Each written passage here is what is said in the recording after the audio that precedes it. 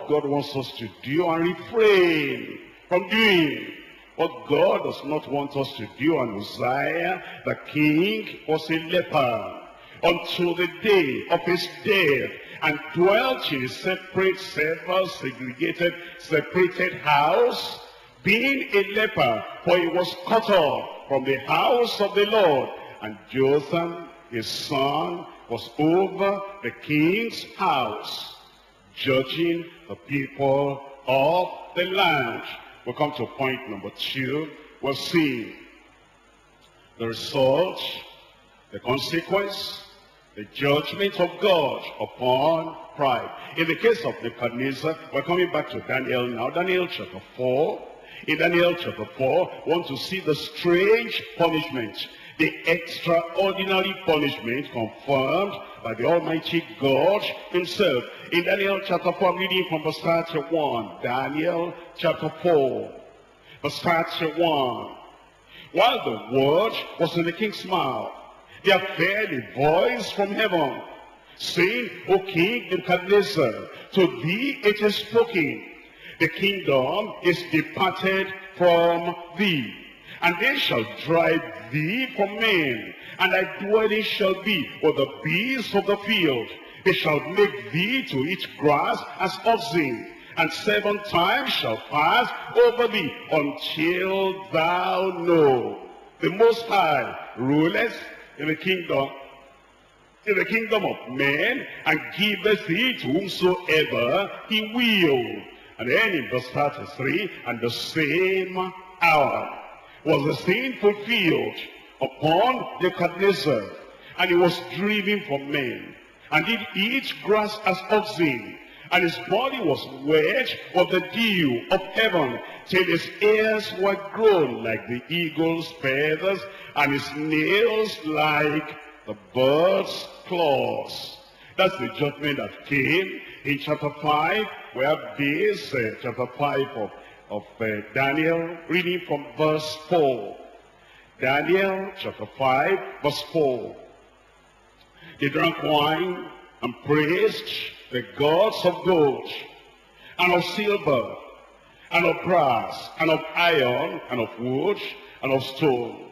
In the same hour came forth the fingers of a man's hand. This is the son Belshazzar.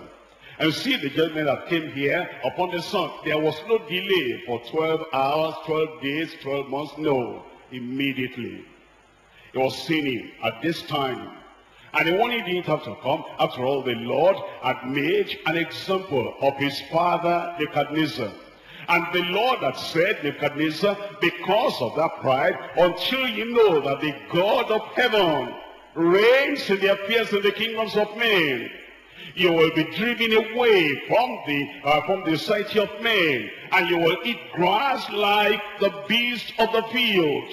And then the Lord waited 12 months before the judgment came. In the case of Belshazzar, it came immediately. In the same hour came forth fingers of a man's hand, and wrote over against the candlestick upon the plaster of the wall of the king's palace.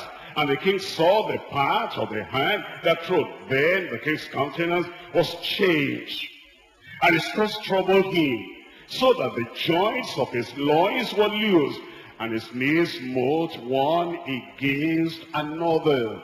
You see how the judgment came. God still brings judgment today.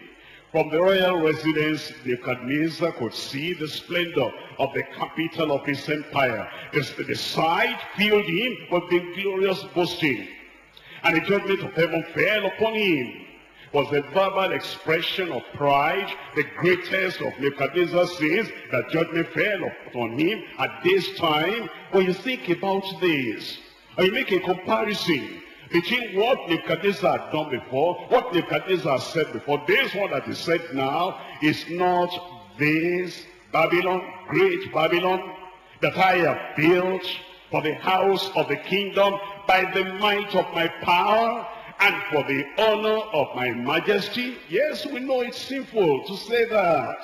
We know it's pride that made him to say that. We know it's the haughtiness in the heart of the man that made him to say that. But the question is, was that the greatest sin that this man, Nebuchadnezzar, had committed? No. He had committed some other sins before. What had he done before? Number one, he had made an image, an idol of gold. That's even more serious. To make an image of gold, that's more serious than just saying, look at Babylon, I built it for the greatness of my might, for my majesty. Not only that, number two, he had compelled people and nations to worship his idol. Isn't that very serious? To make thousands of people, who knows, millions of people, to command them and compel them to worship idol. That was a great sin. And yet, this kind of judgment did not fall at that time. You know what the Lord is telling us?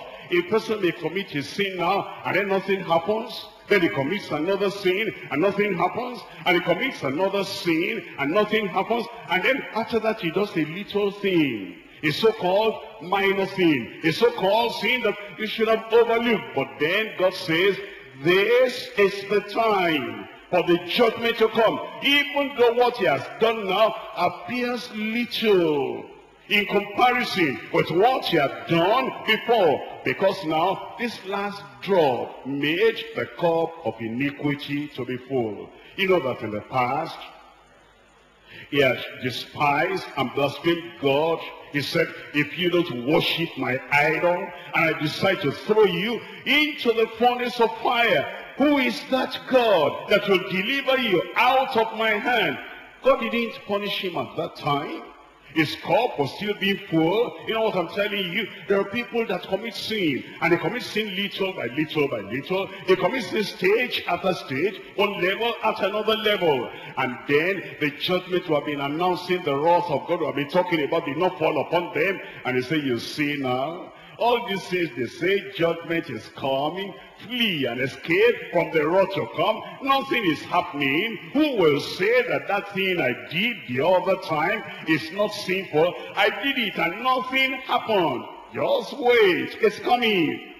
And then Nebuchadnezzar again, we're told that he threw the faithful people of God, servants of God, into the furnace of fire. I think that's even more serious.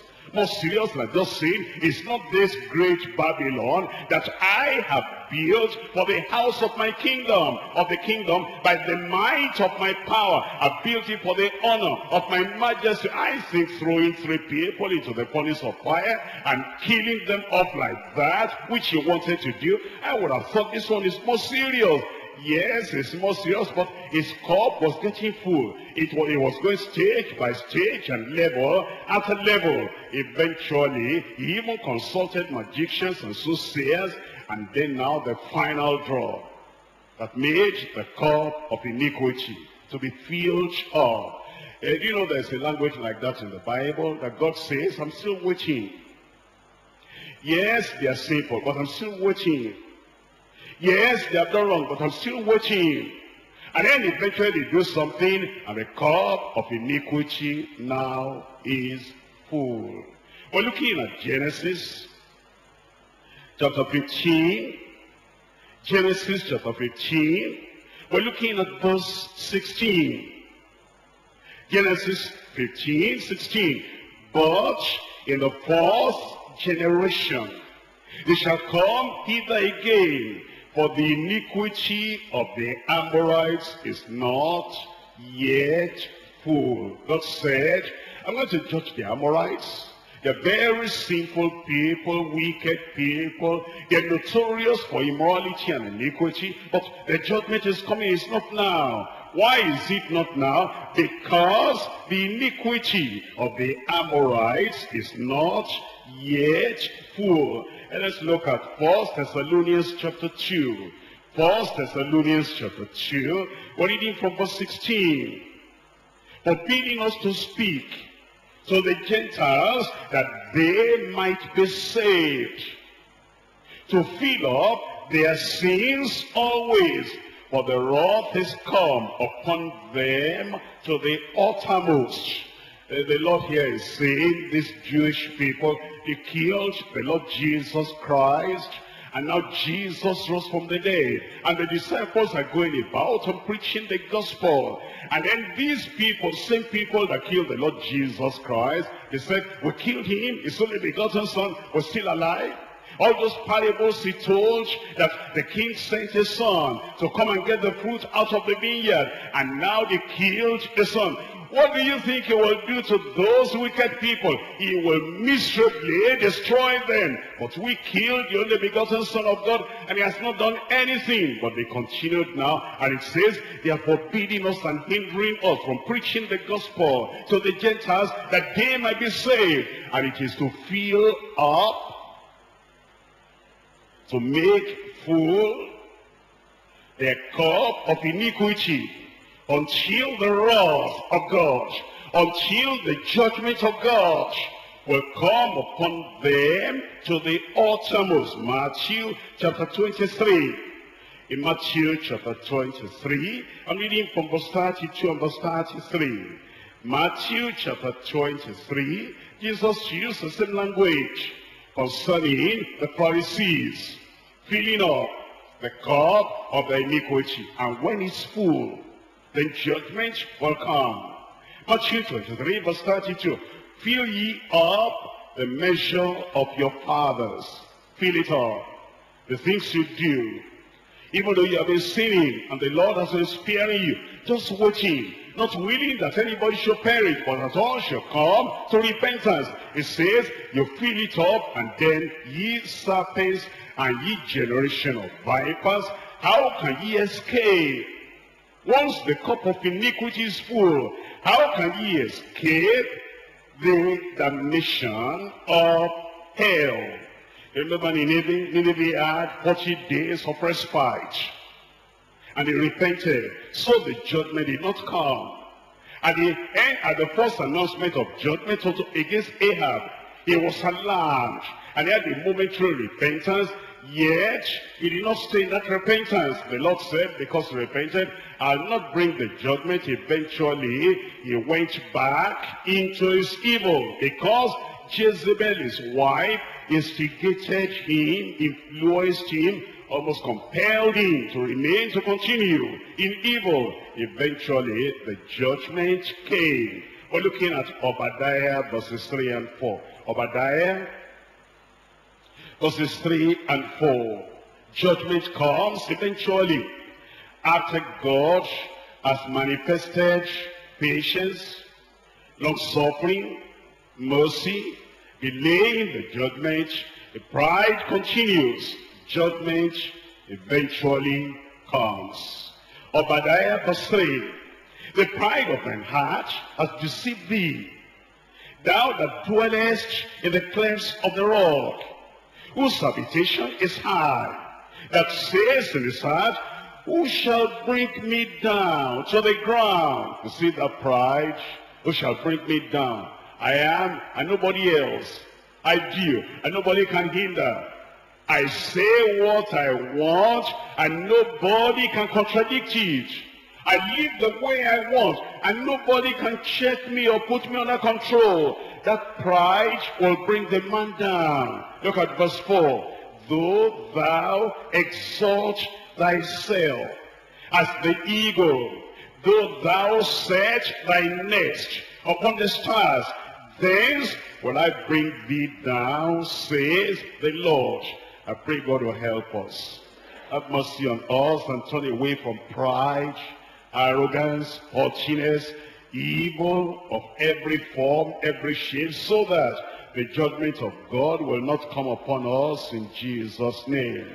In Job chapter 24 verse 24, Job chapter 24 verse 24, they are exalted for a little while, but are gone and brought low. You see that? They are exalted for a little while, and God will not allow anyone to continue indefinitely in any sin, and especially in the sin of pride. They are exalted for a little while, but are gone and brought low. They are taken out of the way as all other, and cut off as the tops of the ears of corn. And if it be not so now, who will make me a liar, and make my speech nothing worth. Job chapter 26. Job chapter 26, verses 11 and 12. The pillars of heaven trembled and are astonished at his reproof.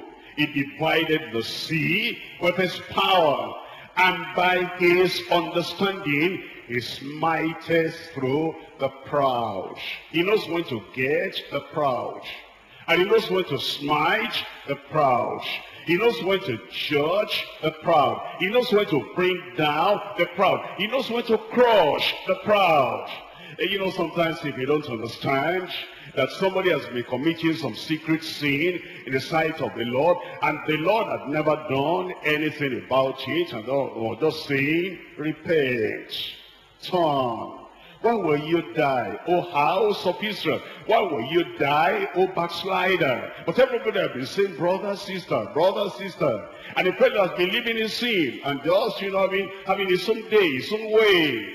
And one day, he now does something, and what he does appears minute, appears small, appears negligible, appears like nothing. He just, we say he just made a mistake, and he said something he shouldn't have said. He just came openly and just said, it's not this Babylon that I have built for the glory of the majesty of my name, and by my power and my skill. And then God brings judgment. A finality comes. And then we say, how can God do this? Look at what that man has done. It's not that serious. Why don't we just warn him? We don't know. We don't understand. Do you know what he has been doing in secret? And do you know how he has been filling that cup and filling that cup and filling that cup until the cup of iniquity becomes full, and then that proud word, arrogant word, boasting word then comes out of the mouth, and God says, that is enough. And because you do not know the history of the man, you do not know what he has been doing in the secret, which God knows.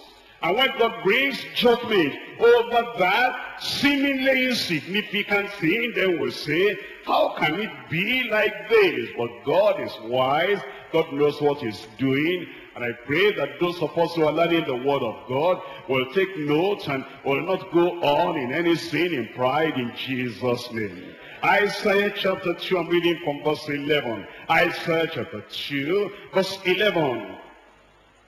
The lofty looks of man shall be humbled, and the haughtiness of men shall be bowed down.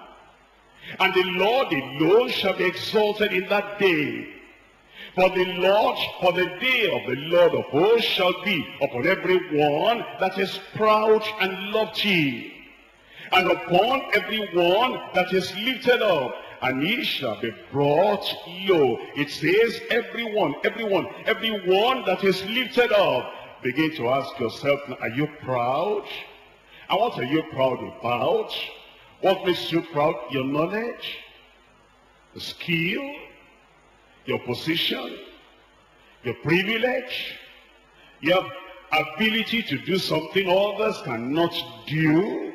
That makes you proud in your heart. It starts in the heart, and then after that it's expressed with the mouth, and then it's revealed in action. And then sometimes you do it as if, here I am, I'll do what I'll do. Who can hold me? As a God in heaven. Nobody could judge Nebuchadnezzar on earth. No high court, no supreme court could judge Nebuchadnezzar at his own time. But the word came from heaven. To you it is said, okay, Nebuchadnezzar, the kingdom is departed from thee. I pray we'll escape that judgment. In verse 17, and the loftiness of man shall be bowed down, and the haughtiness of men shall be made low, and the Lord alone shall be exalted in that day. Isaiah chapter 23. I'm reading from verse 9. Isaiah 23, verse 9. The Lord of hosts has purposed it, to stain the pride of all glory, the Lord God of heaven, the one that judged Pharaoh, judged Nebuchadnezzar, judged Herod, that same God has purposed it to stain the pride of all glory and to bring into contempt all the honorable of the earth. We're told in Acts of the Apostles, Acts chapter 12. Let's see how God brought the judgment immediately, swiftly, without a moment's warning. And let us see how God still judges today. Because he says, I am God, I change not. God doesn't change. He doesn't say, now I'm adjusting, and I've adjusted you, I've adjusted you. The attitude of people, the actions of people, the haughtiness of men and women, and the pride of men and women, I'm adjusting. And since they will not change, I have to change. Never, never. When he threatened the flood upon the people at the time of Noah, for 120 years they did not change. But God did not change because of that. The judgment still came. And the same thing God says, I'm God, I change not. His standards change not. His pronouncements change not. His judgments change not. His decisions change not. And wherever there is pride, those that walk in pride, he is able. Not only able, he's determined that he will abase them. In Acts of the Apostles chapter 12, I'm reading from verse 20. Acts chapter 12, verse 20. And Herod was highly displeased with them of Tyre and Sidon,